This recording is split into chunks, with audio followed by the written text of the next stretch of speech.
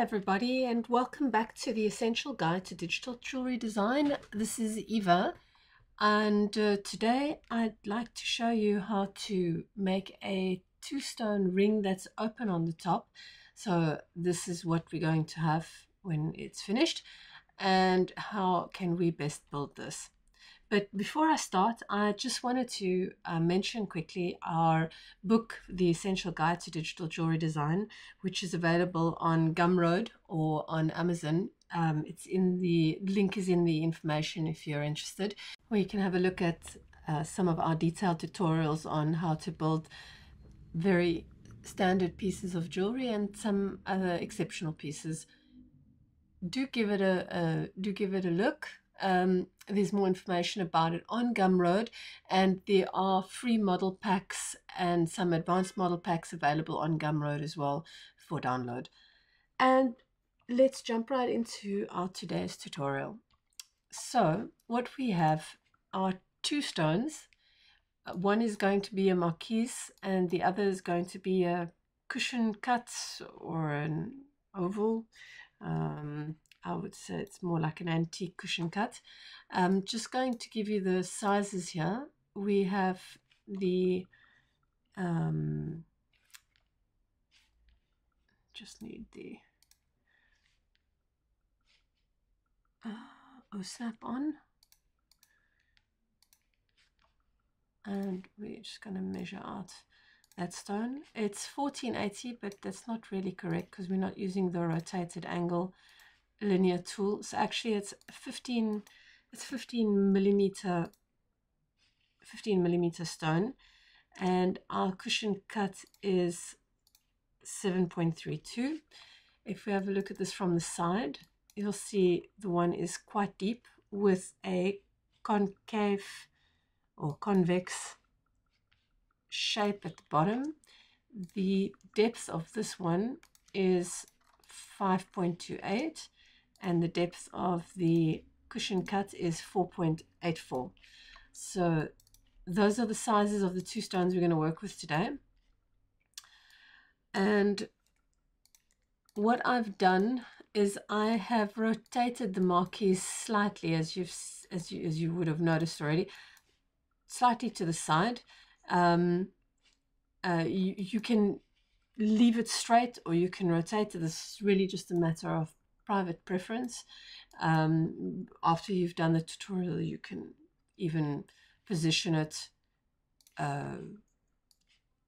horizontally like this if you want to. It could also look good, but I've chosen this angle. So the next thing I've done is I've created a finger size. The finger size curve is just a circle curve around the 0 axis point.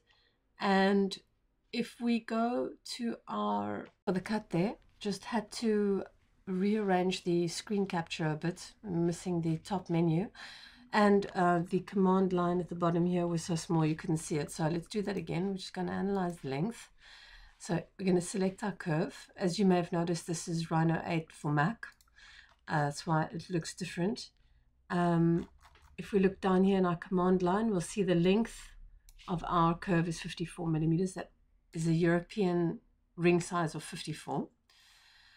And I've positioned my stones around about 1.5 centimeters to 1.5 to 2 centimeters away from the curve. So if I had to do an offset of this curve, let's go over to our curve tools, create an offset, and we're going to make it a distance of 1.5. See, they're around about 1.5. That's a good distance away. What you'll also notice that the stone on the side here does not exceed the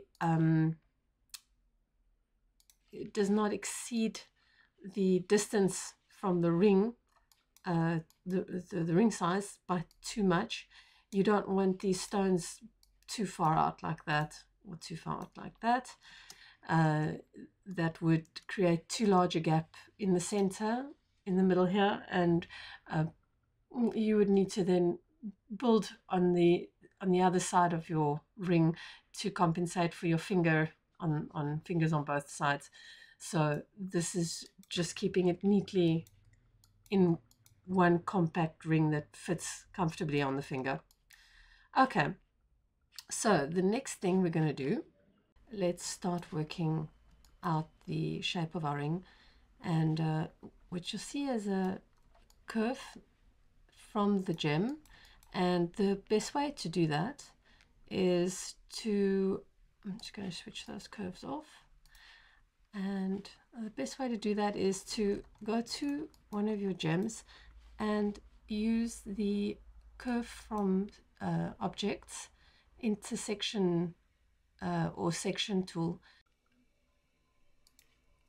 Just a matter of drawing a curve or a straight line through the area of the gem or the object you want to extract the curve from, and there you go, you've got your curve. Now it's not really a curve, it's just a segmented polyline. You can see here that the segments are straight. So let's just change the object layer of that curve, and I'm going to make another one for our cushion cut. So we're going to take the section tool again, chosen object, and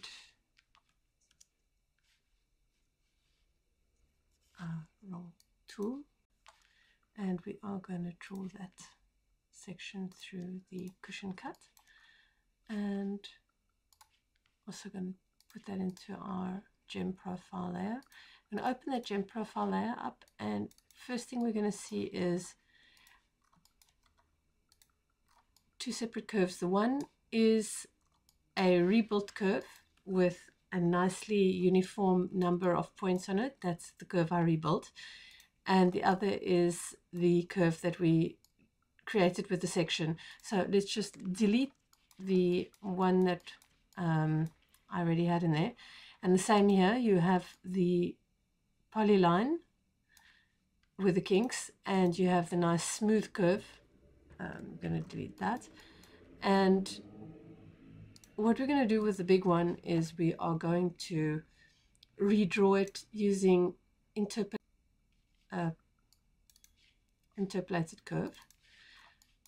What I like to do here is, especially for a curve that's 2 degree like this, where you have two arches basically joined, I'm just going to create one side,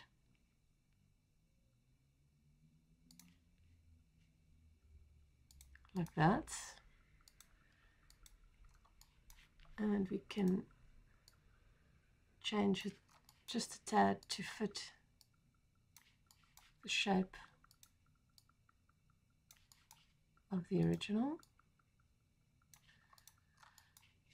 And then I'm just going to delete the curve that we used for this, that we received from the section, and I'm going to use our mirror tool. Let's see here, I can use the mirror tool. Shortcut keys are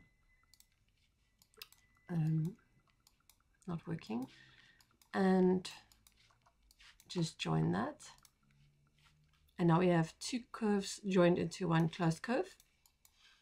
This one we're just going to rebuild. So we're just going to go into our curve tools and rebuild curve, and 10 points is around about good, degree 3, and we're just going to say rebuild, and there we go, done. So now I've got two clean curves to start with. So the next thing I'm going to do is we are going to create offset curves of these, and we are going to name those our first set of network curve profiles. Just bring that underneath here, and we're going to do a offset curve. We'll make it about 0.8 millimeters in thickness, because that should do in terms of thickness for our ring. Same actually with the big one, we might want something just a little bit thicker. So yeah, we'll just go with 0.95. Okay, should hold our stone nicely. And if we put our stones back on again, that's great. So now we've got the material thickness for around our stones. So we're going to put our ring size back again, and what I'm going to do is I'm going to create an offset curve for our ring size as well, so that we have a framework for the thickness of our shank, and we're going to make that 2 at the most. It's going to be a fairly bulky ring. We might even want to bring that down to 1.8. That might be better. And now what we're going to do is we're going to create the side profile of our ring. And for that, I'm going to create a new network. This will be the second network curve prof, and change that color to a dark red. And we're going to start drawing. We're going to use an interpolated curve for this. So go to our curve tool, go to curve and control point. No, what we want is an interpolated curve. We're going to go from the outer point of our ring, of our ring on the side, so the quadrant. So actually you could switch on quad on your object snap. And from the side here, we are going to draw, and let's just put off our snap and grid snap. We are going to be slightly in like this. And we're working planar, so we want this to be all in one plane, although we will change that later as we go. So I'm just going to follow that line and do the same here. And up here with the stone, I'm going to bring the curve back again. Put that on. This time around, I'm going to bring the curve as a quadrant point here. So what we want here is we want this to come out just a tad, as you can see here. There we go. I might want to do a bit the same here, although that part should go in. Okay, now we're going to do the inside curve as well. With interpolated curve, go to the quadrant, switch off our snaps, and here we're not going to worry about going inside our ring size curve, because we're just going to cut that away from the object surface that we create at the end of the day. So don't worry if it's on the inside of your ring size, that is not going to be a problem.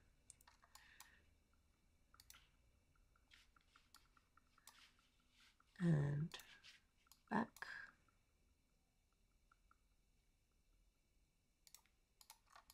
Okay, there we go. I don't want that curve point to be too far. I want it to be more homogeneous.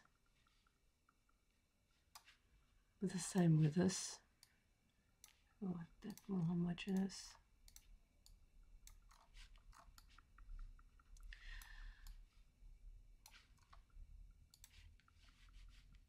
In this event, I think we could do the same here.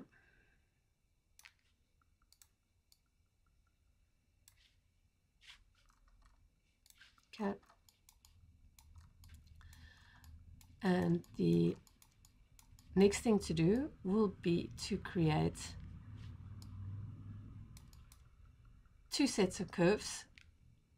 One will be going the other direction So instead of from the inside and the outside of the stone, the inside and outside of the ring, it'll be the other inside or the other sides of the ring. So let's just create a new layer here and change that to blue. And again, interpolated curves. This time we're just going to drop it right there. And this time around, this is the point of our ring. So we want that to flow. Be careful there, because what it's doing, this is what I mean by we're going to have to change the position of our point. So what you can do is you can put your planner on in your snaps, and this curve will move more with the ring size curve.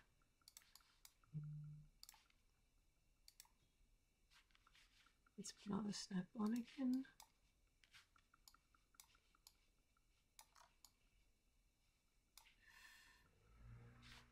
Let's just find the quadrant of this. There we go. Okay, and what we're going to do is we're just going to gather all those points and we're going to move them back in here.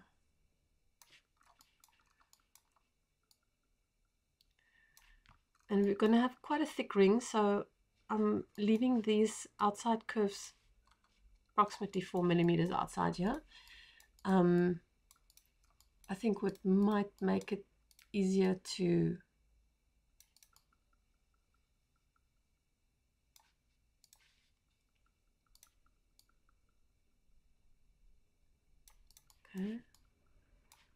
important is that this curve really flows with the big stone.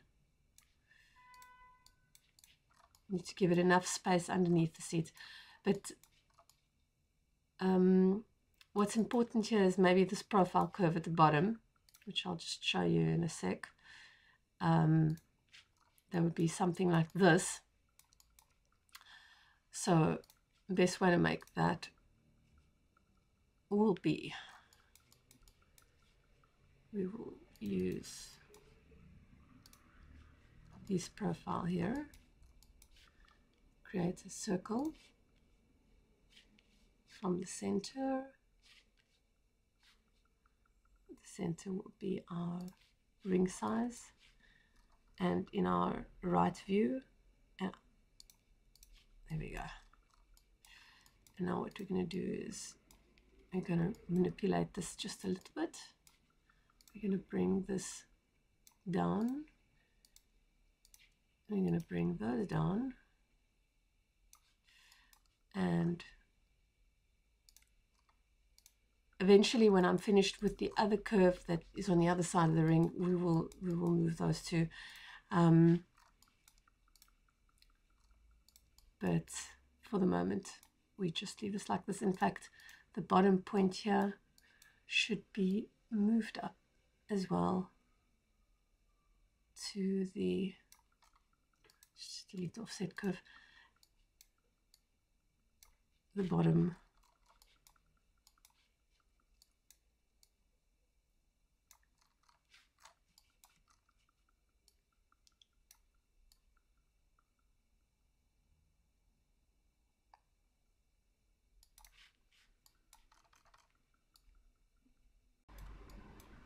So now we have all the curves we need in order to perform the network curve, a network surface from curves command.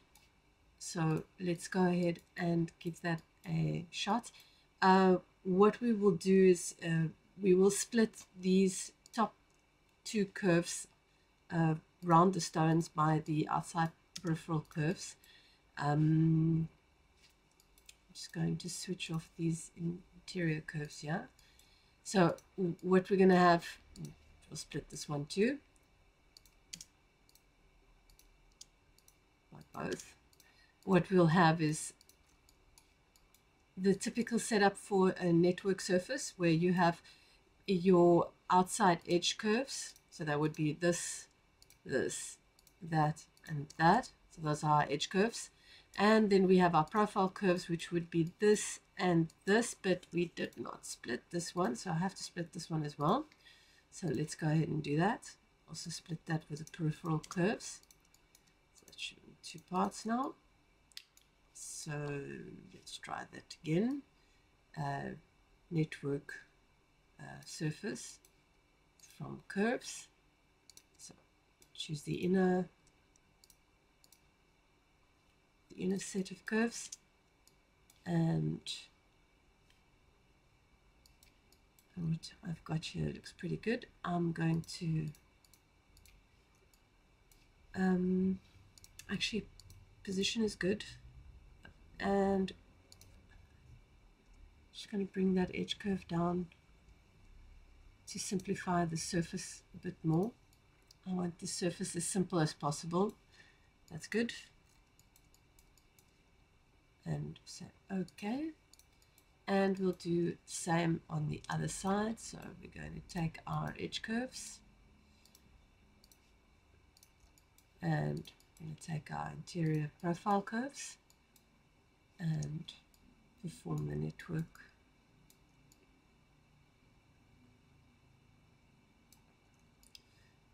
What bothers me here is this does not match up.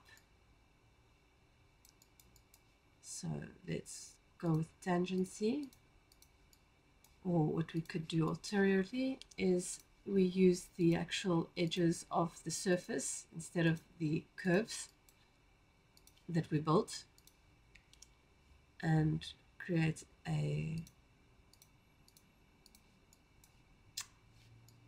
D. Does not look good. Position.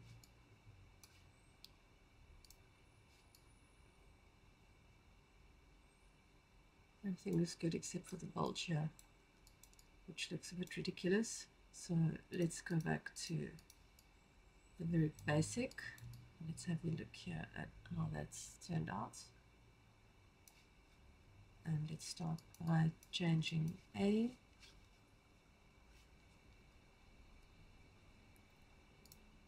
to tangency, and that's where the problem starts. I tweaked the curves just a bit. There needs to be a little bit less movement, so it's quite a broad ring.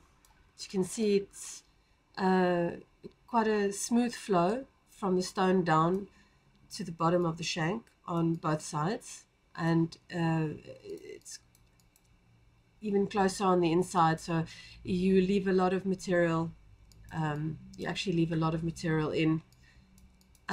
This should result in a pretty clean surface from network curves. So if I go into our surface from network curves command and start with the inside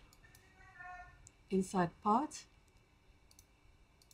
and we select our edge and profile curves, so leave it in position. You want the two sides to match up finally, and instead of the edge curves you use the surface edge of the other surface that you created already, and that creates a nice clean form, which is exactly what we want. And so we can join these two edges now, these two sides, and give this a color.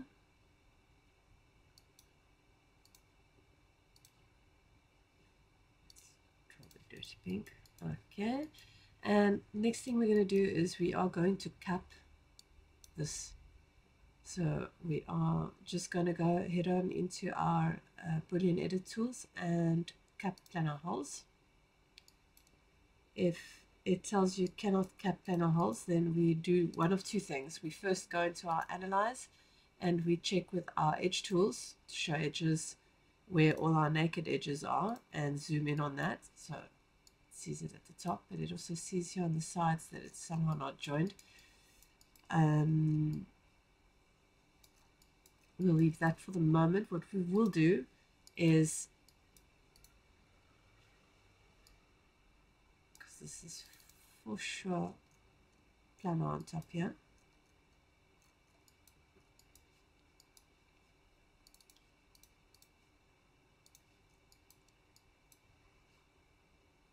okay, let's first extrude our top curve. So just let's join those two curves again. Let's join that, same on the other end, join that, and we're just going to extrude that with a gumball to create our setting. So just put our stone back on again, and we see our stone, and we use the ghosted viewport so we can see the depth of our stone. Could maybe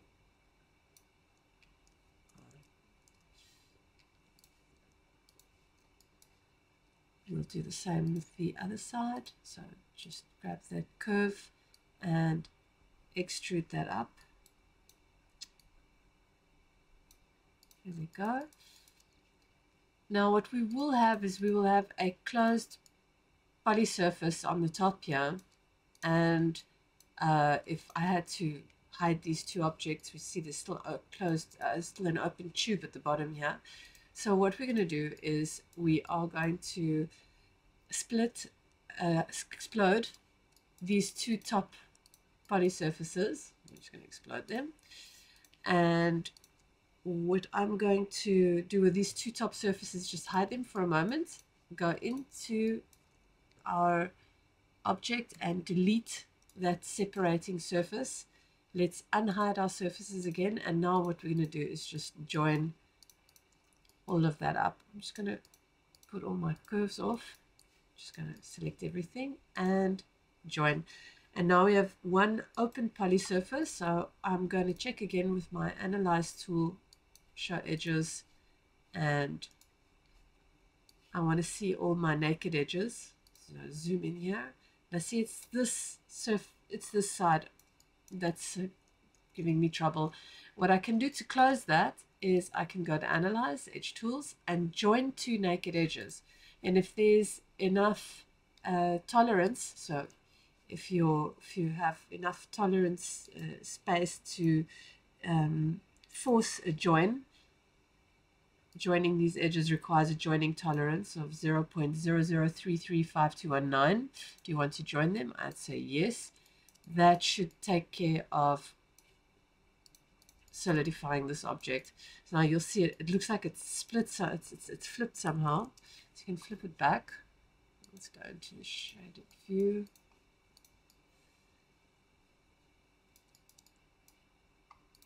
This is generally what happens when a surface is flipped inwards. As you can see, if I take my analysis tool, my surfaces are flipped inwards, so I just want to flip them out again.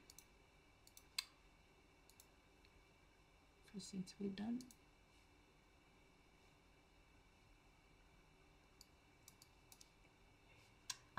No, I want to flip, not just analyze.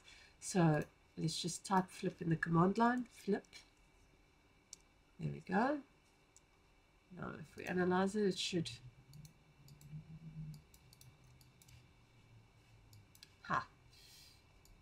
problem.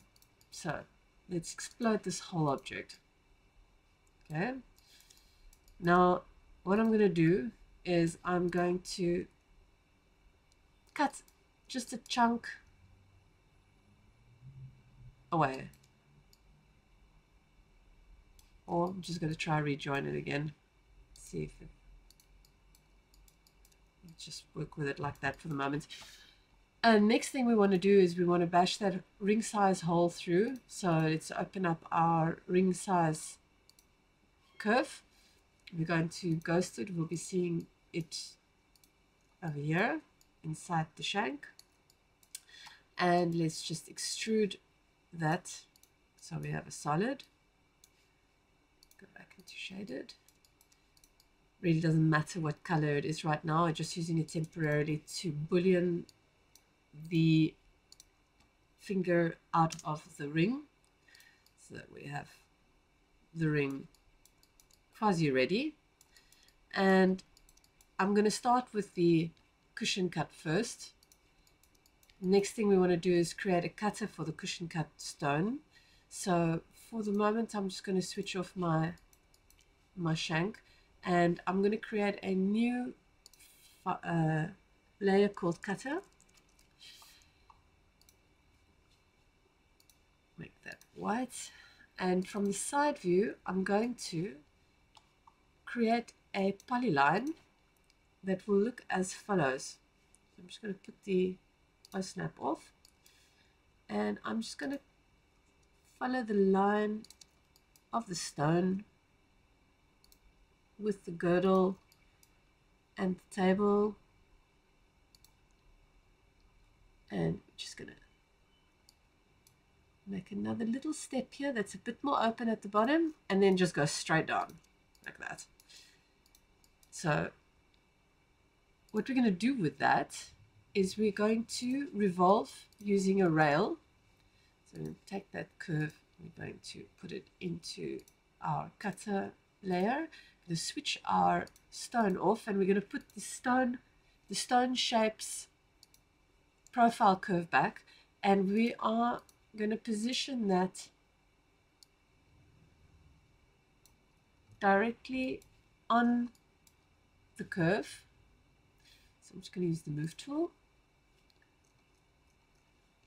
You can use an O-snap here.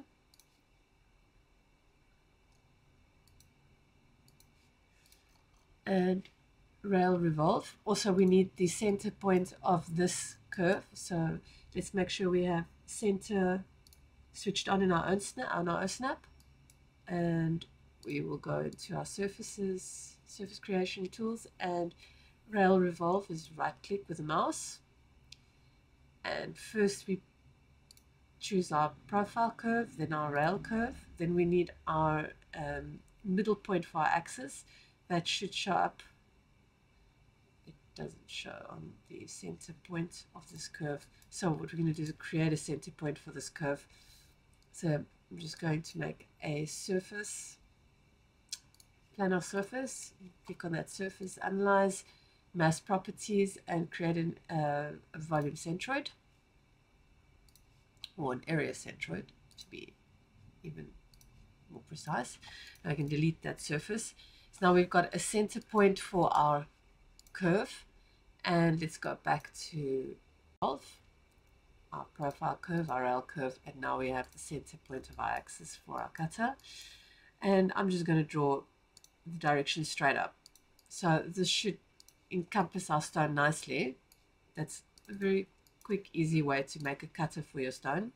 You can cap that object as well. It's brilliant tools. Cap planar holes. And if we put our object back on again, this should be showing through the bottom there, and indeed it is.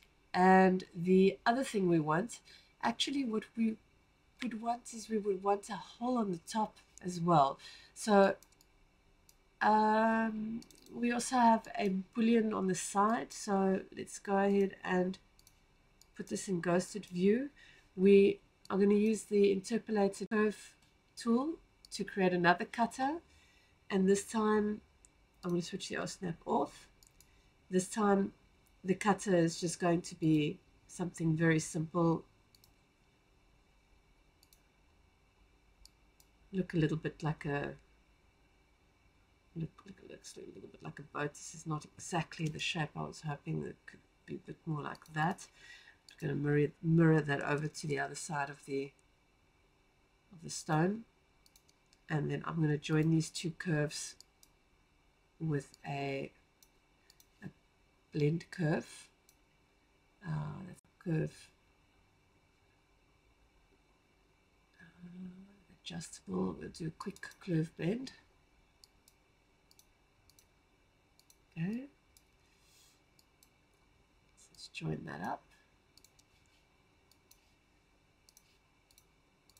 and I'm going to rebuild that curve so it's nice and clean. Rebuild that 5 or maybe 7 points better. Okay, rebuild. Good. narrow if you want, and you can just join the top so we can make a solid extrusion from it. So you need the O-snap again.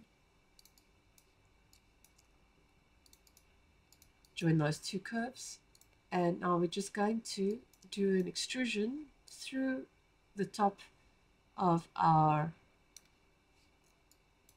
stone setting.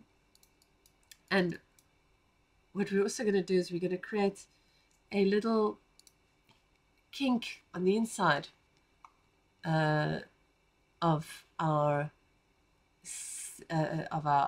cutter. With this, we use the cage edit tool. Just take a bounding box, and you can use your world coordinates, and 4 by 4 by 4 is fine. And I'm just going to select those 4 center pieces, and from the top viewport I'm just going to bring them in, and even bring them out a little bit, and these I'm going to scale out like that. So now when we boolean out our cutters, it will look as follows. Just boolean difference. First we're going to boolean out the cutter for the stone. If I just cut this out for a second, you see here. And the second cutter, boolean difference. And there we go.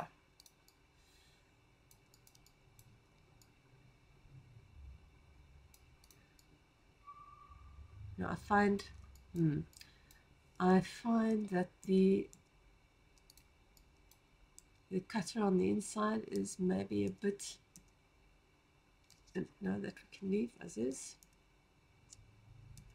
So instead of it going in too much, we're going to take the top 2 points and we're just going to move them out like that.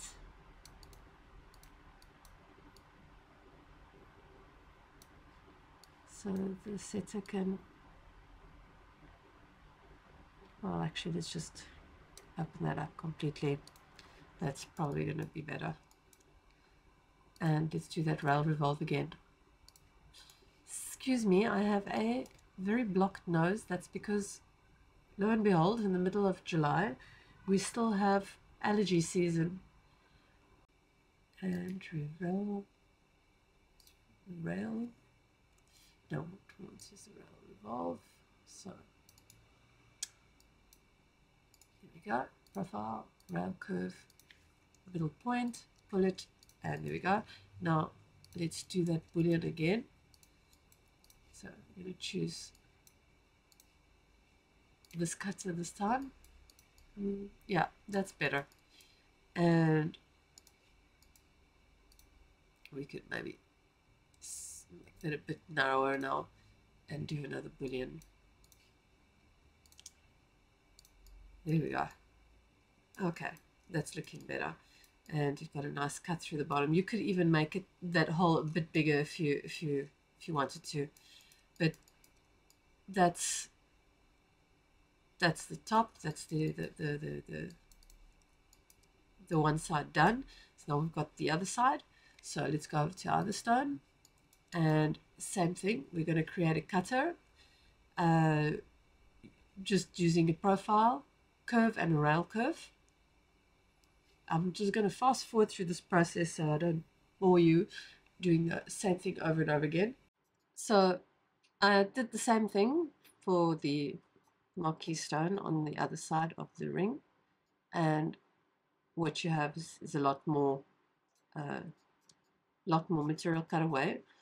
This is not how the ring I showed you in the beginning looks exactly. The ring that we had in the beginning has a big cut open on the side, so there's still some work to be done on this side of the ring. But for now, what we're going to do is we are going to cut this out and see what we're left with, how it looks.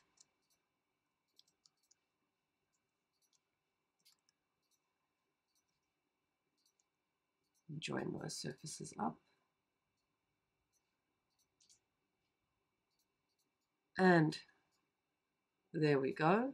So now we've got basically both sides finished. Now what we had on the original ring on this, on the beginning of the tutorial, was a big open side here so that you could see the ring, the stone nicely from the side, like you can see the round stone nicely from the side as well.